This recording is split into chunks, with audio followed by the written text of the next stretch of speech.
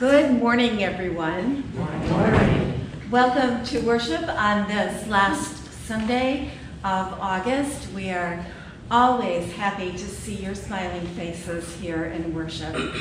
And we hope that this will be a time that will enrich your faith as we worship together.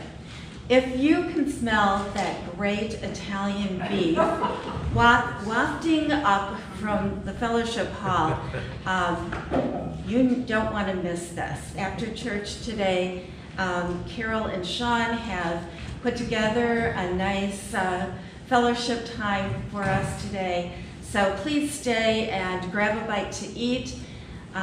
Also, if you need to grab something and go, I'm sure we can accommodate that as well. So we thank Carol and Sean for doing that on our behalf. Next week, we will be worshiping outdoors. We expect this to be our final Sunday of outdoor worship, but you never really know with COVID. So plan to join us next week. If you can, bring a lawn chair. If you can't bring a chair, then we'll find one for you. And we will also have refreshments at that time as well. We have a couple other announcements. I guess first, I simply want to call your attention to the fact that through the ELCA, the Evangelical Lutheran Church in America, of which we are part, there are opportunities for all of us to participate in refugee efforts, welcoming people from Afghanistan, some of whom will be coming to the Chicago area, and the needs will be great. So I do have information from Bishop Jeff Clements on ways in which we can help.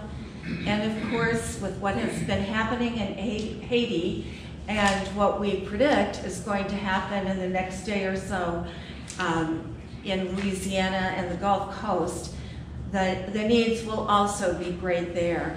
And Lutheran Disaster Services provides ways that we can help in that respect. So please let me know, and I'll put this in our September newsletter as well.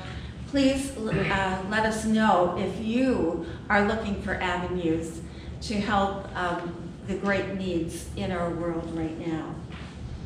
I'm going to ask John Boltz to come up and make an announcement about a new monthly program that we're hoping to implement, but it's going to take your help. And it's going to take the help of our children as we get started back up in Sunday school. Terry gets me to come up here. He says I'm not loud enough, so I think I'm pretty loud. You would scream from back there, it'd be fine. Anyway, at the council last couple months, Pastor brought up a thing called a noisy offering. What we're going to do is get some tin buckets and ask our children to walk around with the buckets and everybody empty their pockets of their spare change. And I'm thinking, you know, a lot of times I don't have a lot of spare change in my pocket, but I bring home spare change, and everybody's got a tray or a cup or a bottle or something that they always put their change in. And we're just asking you to bring that, bottle it up or bag it up or whatever, and we're going to drop it in this bucket and we're going to make some noise with that offering. And every month we'll designate a specific place for it to go, and we'll post that. but it'll be kind of fun for the kids and try to get them involved and make some noise. So keep a hold of that. Keep a hold of that change, and don't forget it on Sunday. If you're like me, or like Jane, we were just talking this morning, we gotta write stuff down anymore. So put a post-it on the refrigerator or something, or on the door where you're walking out on Sunday, and don't forget your change. Thanks, John. And I would also mention that our first noisy offering will go towards the crop walk on September 19th. So in worship that day, we'll be emptying our pockets of change. And if you're like me, it goes in the cup holder in my car. Jane, is there anything you would like to say about the crop walk at this time? No, there's still sign-up sheets back there if you want to walk. And if you don't want to walk but want to sponsor people, we've left them out on the table. Thanks, Jane. Jane has done a wonderful job of getting this organized for us. I should also mention that there is abundant produce coming from people's gardens, and you'll find some produce to take home with you today, and as well as up here in the narthex, as well as in the fellowship hall. So don't hold back. Jane has a lot of tomatoes for us to take home. And Louise brought lots of peppers. Ah, great. Okay. So let's enjoy this abundance at the end of the summer, if we will. As most of you know, I suspect we do have another mask mandate coming about in the state of Illinois, which I believe takes effect tomorrow, if I'm not mistaken. So we will again provide masks out in the narthex for anyone who does not have one at the ready. We'll have hand sanitizer available too. And again, we'll just simply remind each other of social distancing practices as we go into this next wave of the pandemic. And hopefully this will be the last. Are there any other announcements for the good of the congregation today?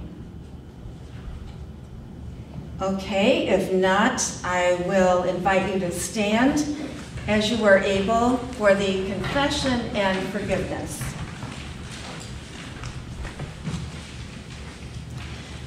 Blessed be the Holy Trinity, one God, the God of manna, the God of miracles, the God of mercy. Amen. Drawn to Christ and seeking God's abundance, let us confess our sin. God, our provider, help us. It is hard to believe there is enough to share. We question your ways when they differ from the ways of the world in which we live. We turn to our own understanding rather than trusting in you. We take offense at your teachings and your ways. Turn us again to you. Where else can we turn? Share with us the words of eternal life and feed us for life in the world. Amen. Beloved people of God, in Jesus, the manna from heaven, you are fed and nourished. By Jesus, the worker of miracles, there is always more than enough. Through Jesus, the bread of life, you are shown God's mercy.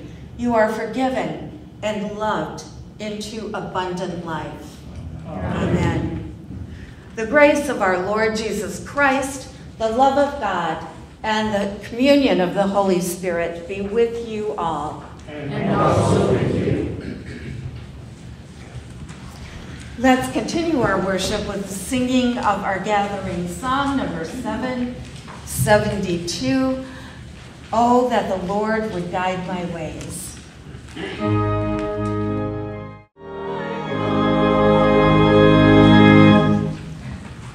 Let us pray. O God, our strength, without you we are weak and wayward creatures. Protect us from all danger that attack us from the outside, and cleanse us from all evil that arises from within ourselves, that we may be preserved through your Son, Jesus Christ, our Savior and Lord. Amen. Amen. You may be seated, and we will invite Steve Moyer to come up and share our lessons today.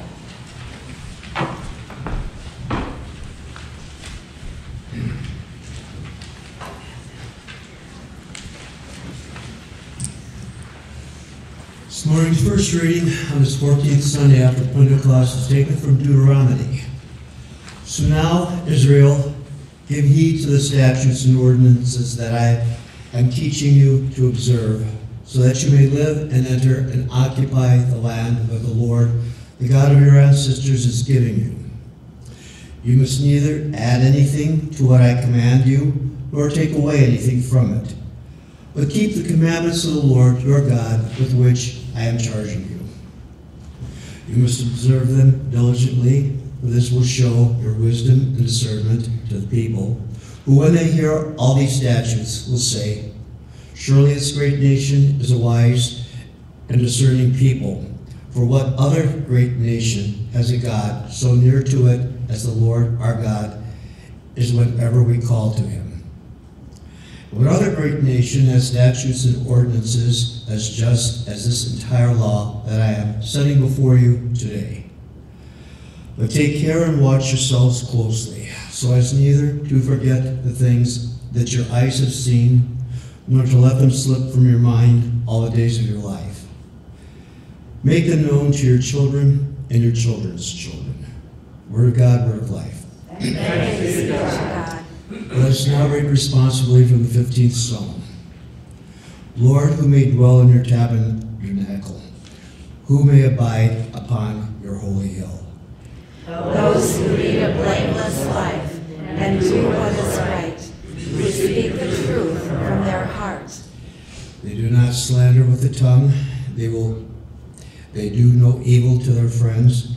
They do not cast discredit upon a neighbor.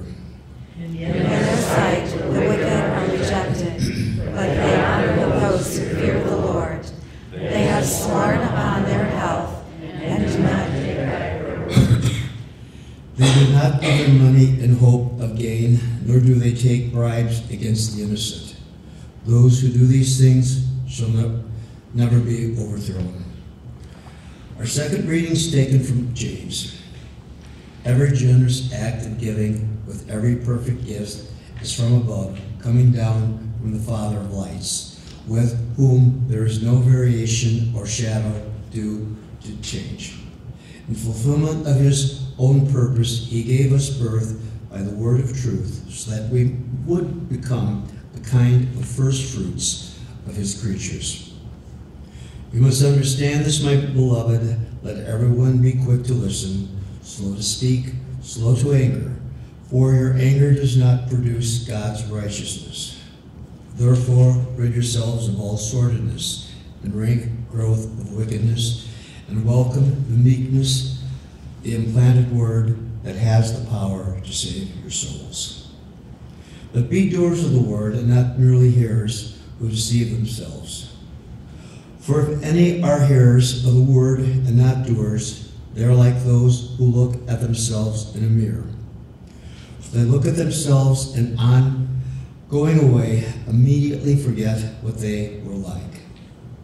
But those who look into the perfect law, the law of liberty, and persevere, being not hearers who forget, but doers who act, they will be blessed in their doing.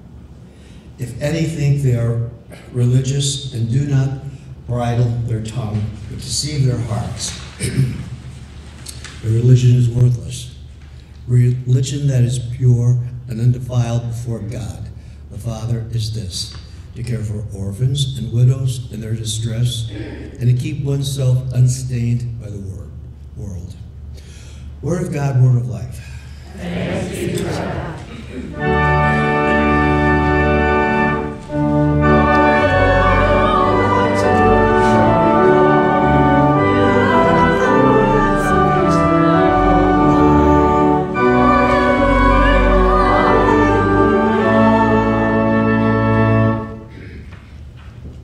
Gospel according to St. Mark, the 7th chapter.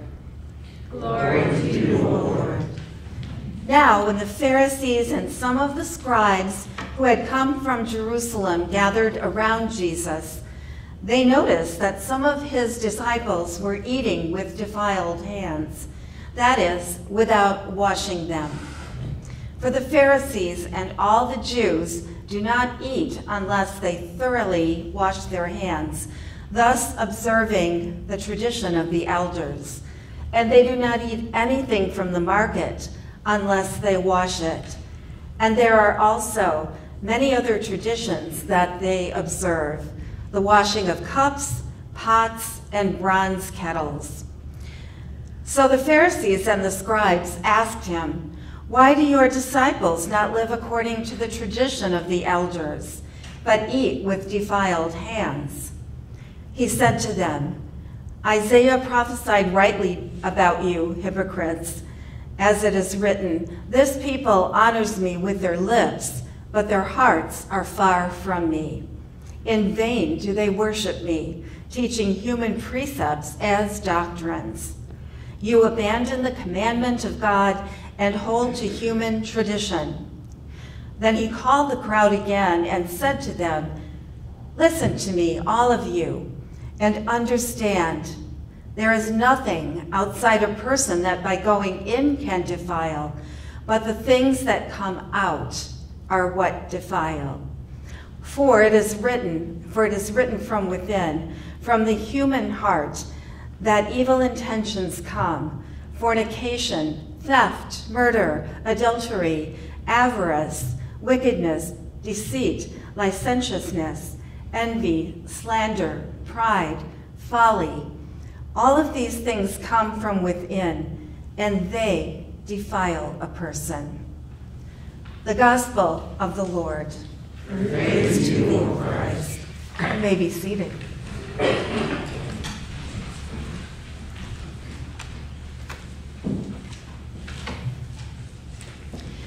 So the key question in our gospel for today is very obvious. Where does evil come from? And it's a very timely question, isn't it? Because this past week, we got a close-up view of evil with the suicide bombing in Kabul, Afghanistan, and the events which followed it. Some people claim that Islam is a violent religion, but having studied that religion in seminary and knowing several Muslims quite well, I just don't buy that. In fact, Islam is at its core a peaceful religion. Though Islamic extremism can be very violent and evil, just as I believe any other extremism in the world, in a world religion, can be likewise. We saw an offshoot of Islamic extremism in action by ISIS-K last week at the Afghanistan airport, and it was devastating. We know that there's still maybe more to come. American reactions to this event ranged from shock to grief to rage and everything in between and beyond. What fuels extremist movements like these? Some of you know this better than I do because you've seen war up close and personal. My one-word answer to that question, what fuels extremist movements, is hate, although I'm sure it's much more complicated than that. And where does this hatred come from but the heart? Jesus nails it in our gospel lesson for today. And if we don't think Christians are capable of such hatred, we have only to look to the past for examples. About 1,000 years ago, for example, the bloody crusades or religious wars between 1095 and 1291 were aimed at taking back the city of Jerusalem from Muslim rule. More recently, some, and I emphasize some, of those who carried out the attack on our capital last January were members of white nationalist extremist groups that identify as Christian. For some, their white national identity led them to destroy, threaten, injure, and do grave psychological damage to the Washington, D.C.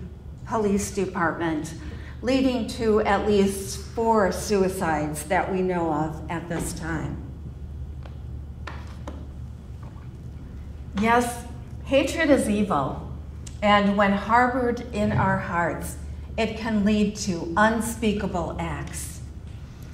The first time I stared evil in the eye was at the scene of a campus shooting, which took the lives of 6 students in 2008.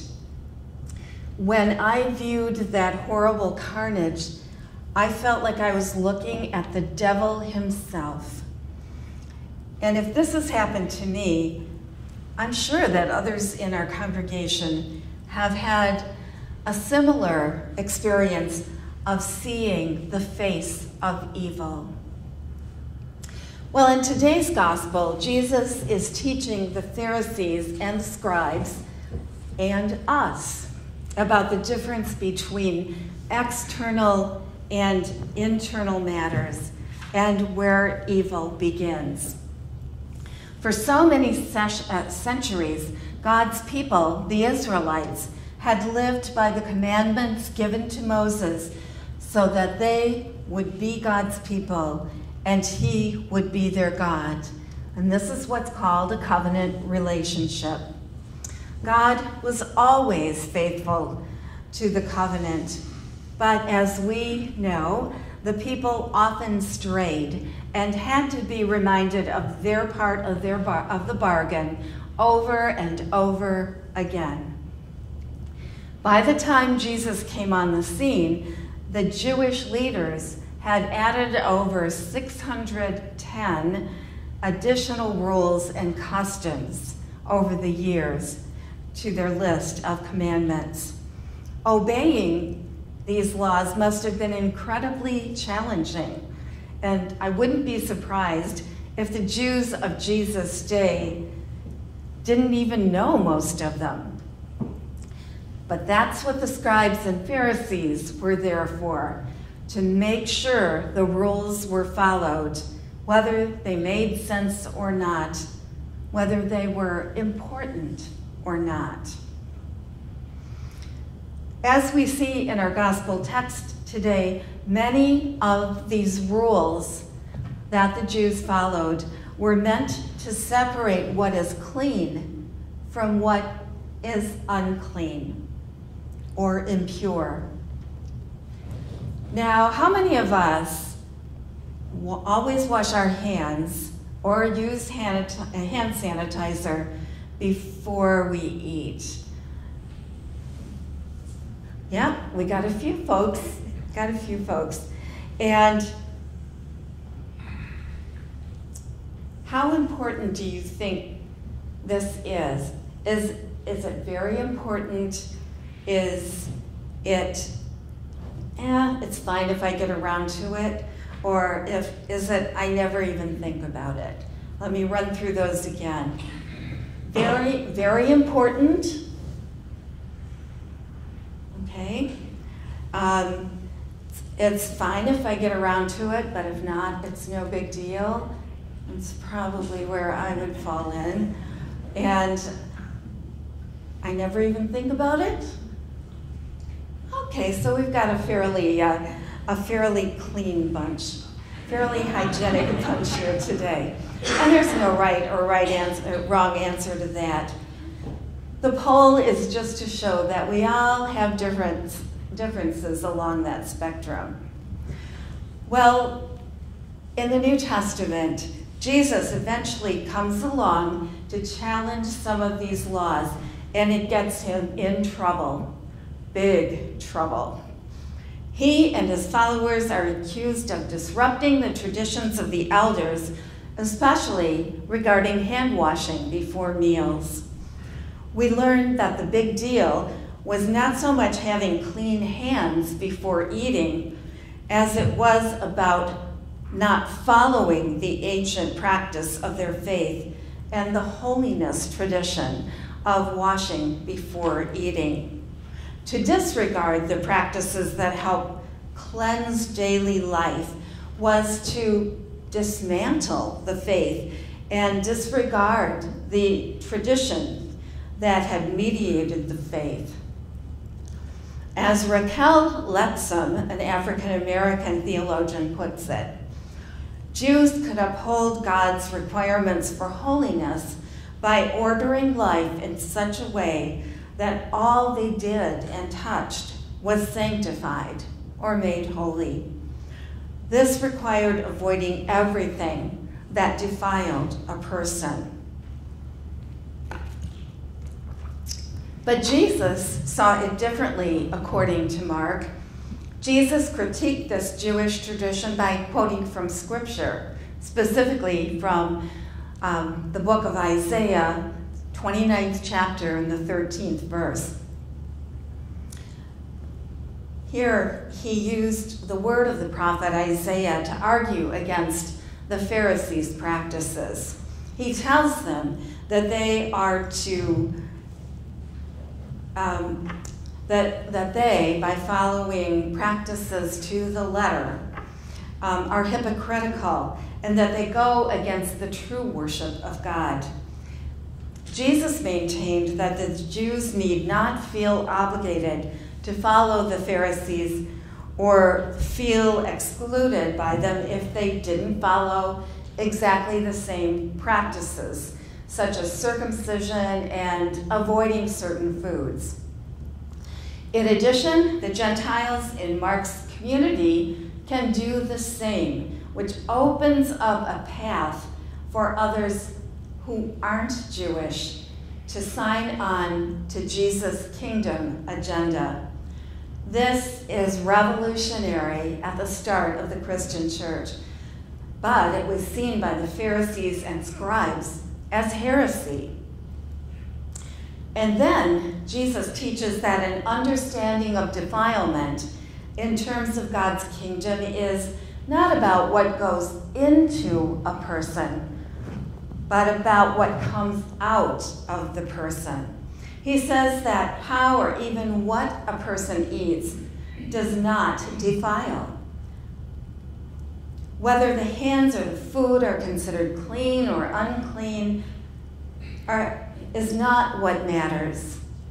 These things no longer have the power to deny a person's relationship with God or to prevent someone from participating among the people of God in the church.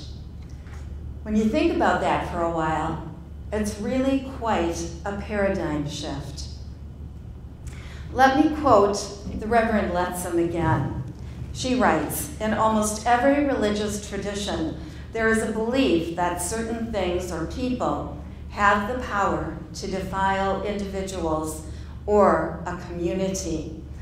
There are usually two basic approaches to dealing with the pollutant: washing machines or garbage disposal. At the heart of the washing machine approach is the conviction that the power to cleanse is greater than the power to contaminate. Therefore, the polluted thing or person can be cleaned up and restored to inclusion in the community.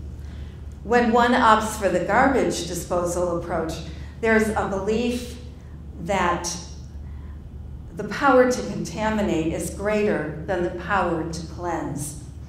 Consequently, the pollutant must be removed before it corrupts another individual or the community as a whole. So I wonder, what are the pollutants that we fear as we practice our faith in 2021? Well, I can offer a few, and I'm sure that you can add more. My list of things that I worry might pollute are online pornography, which is an abuse of God's gift of love. I also think that abuse of other humans and animals in as many forms violates God's command to care for other humans and the rest of God's creation. A third one that I'll add is slander or gossip against another person, which is an obvious violation of the 8th commandment to support our neighbors in every way possible. So, those are 3 of mine on my list. Mark offers a pretty good list in our gospel too, saying that all these evil things come from within and they defile a person. So do we take the washing machine approach or the garbage disposal approach to our list of evils? According to Mark, Jesus redefines what defiles a person and pronounces all food to be clean. And in doing so, he eradicates the need to use either the garbage disposal or the washing machine approach to cleansing because of Jesus' sacrifice on our behalf. Jesus desires us to be pure and clean in our interactions with the world, and I think especially so in our human relationships. Above all, though, he wants us to have a right relationship with our triune God, Father, Son, and Holy Spirit. In Jesus' diatribe against the scribes and the Pharisees in today's gospel, Jesus recalls the words of the prophet Isaiah in saying that this people honors me with their lips, but their hearts are far from me, revealing that the people worship in vain and they teach human precepts as doctrine. God desires us to worship him in all truth and purity and not just go through the motions. Jesus also harkens back to the prophet Jeremiah when he says, I will put my law into their hearts. I will write it on their hearts, and I will be their God, and they shall be my people. Living by the word of God is a matter of the heart that is forgiven, renewed, and transformed by God's grace. This is a matter of life and death. Life and death are at stake in Jesus' mission, which we'll hear more about this fall as we continue our journey through Mark's Gospel. By challenging the ancient external traditions of Judaism, Jesus does, of course, incur the wrath of the scribes and Pharisees, and he will pay the ultimate price on the cross. I want to suggest that this coming week, we, all of us and each of us, strive to have clean hearts. I don't think that will be very easy. At least I don't think it will be all that easy for me. When I was little, before the age of 6, my dad taught my sister and me a children's prayer in German. I don't know if any of you know it, but I know we have quite a bit of German ancestry in our congregation here. So if you have a better grasp of German than I do, please go easy on me. I'm not proficient in German, and you'll have to overlook my poor pronunciation. But it goes something like this. Ich bin klein, mein Herz ist rein, darf niemand drin wohnen, als Jesus allein. Amen.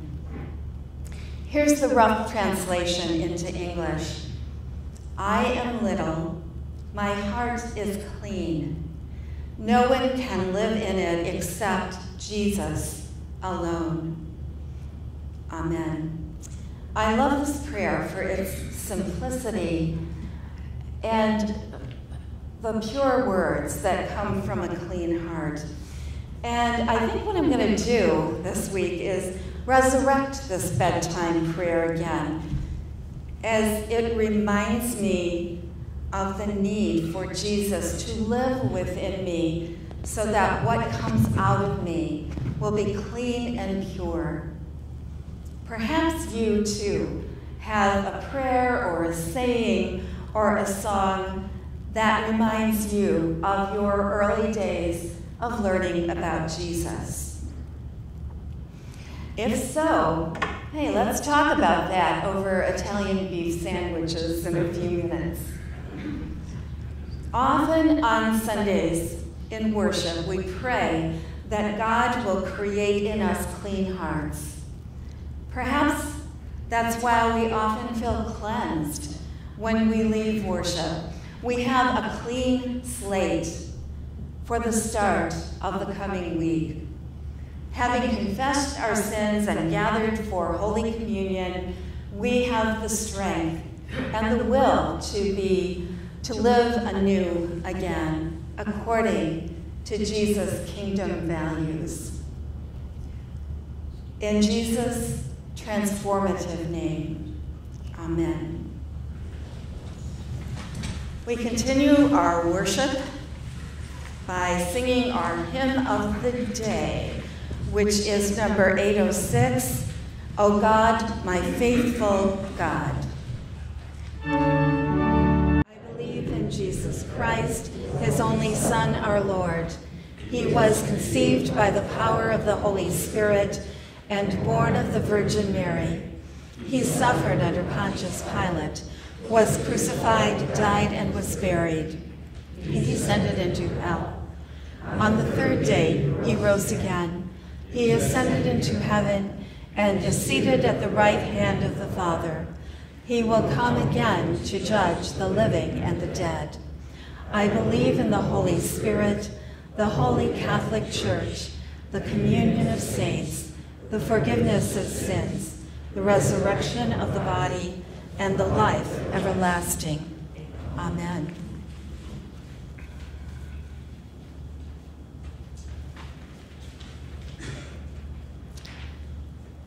As we continue with our prayers of intercession, the response after each petition, I will say, Lord, in your mercy, you will respond, hear our prayer.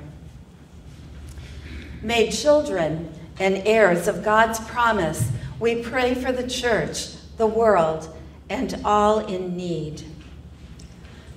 God of promise, transform our hearts that we may hear and understand what it means to live, not by external rites, but by your word of promise, which gives life and wholeness. Lord, in your mercy, we pray for the church, that it is a safe haven for all who seek your presence. Fill it with pastors, deacons, and leaders who echo your expansive and generous welcome. Lord, in your mercy, hear our prayer. We pray for the whole of creation, that plants and animals have the habitat and resources to thrive and flourish. Inspire us to protect threatened habitats and ensure a sustainable future for generations to come. Lord, in your mercy, hear our prayer. We pray for individuals in positions of authority, including military leaders at home and abroad. Raise up wise and discerning leaders in federal, state, and local governments and guide them to seek the welfare of every person. Lord, in your mercy, hear our prayer. We pray for all who are in need, especially those in Haiti. and on the Gulf Coast. Support and encourage those who are unemployed, underemployed, or experiencing poverty. Bring food, shelter, clothes, and stability for daily life. Lord, in your mercy, hear our prayer. We pray for this congregation, especially those beginning a new school year. Empower teachers and school administrators. Guide students in their learning and development. Accompany parents, foster parents, and caregivers who provide encouragement and love. Lord, in your mercy, hear our prayer. We give thanks for the faithful departed who showed us how to honor God with our heart. Especially we pray for Cassie Martin, the family of Cassie Martin, who have just lost her in a tragic accident. We also pray, Lord, for those who have served their country with valor, who have lost their lives this week. Give comfort and peace to all who mourn. Lord, in your mercy, receive these prayers, O God, and those in our hearts known only to you, through Jesus Christ our Lord. Amen. The peace of the Lord be with you all. And also with you. Let us share that peace with one another in a safe way.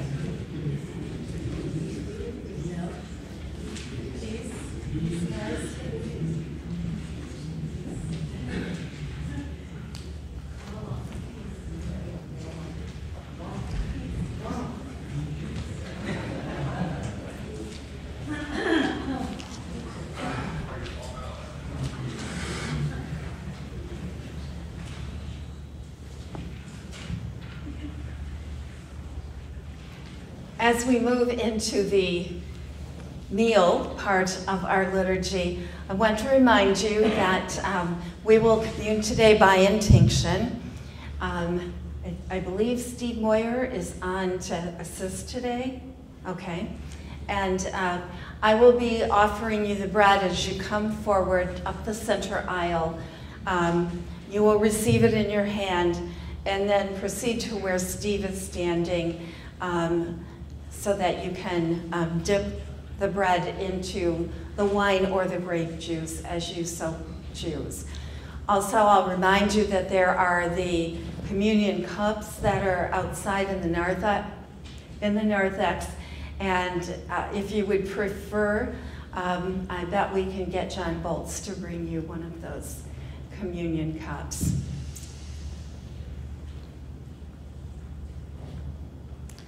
Let us pray. Jesus, bread of life, you have set this table with your very self and called us to the feast of plenty. Gather what has been sown among us and strengthen us in this meal. Make us to be what we receive here, your body and blood for the life of the world. Amen.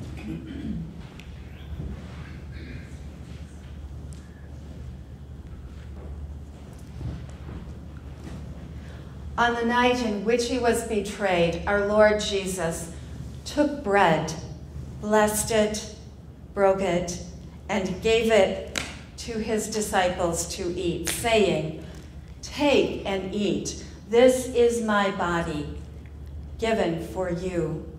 Do this in remembrance of me."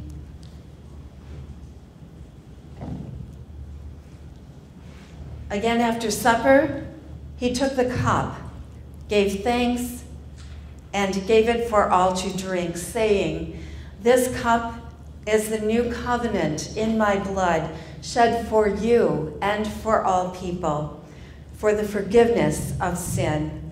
Do this for the remembrance of me." We pray together the words that our Lord has taught us. Our Father, who art in heaven, hallowed be thy name. Thy kingdom come, thy will be done, on earth as it is in heaven. Give us this day our daily bread, and forgive us our trespasses, as we forgive those who trespass against us. And lead us not into temptation, but deliver us from evil. For thine is the kingdom, and the power, and the glory, forever and ever. Amen. Christ has set the table with more than enough for all. Come.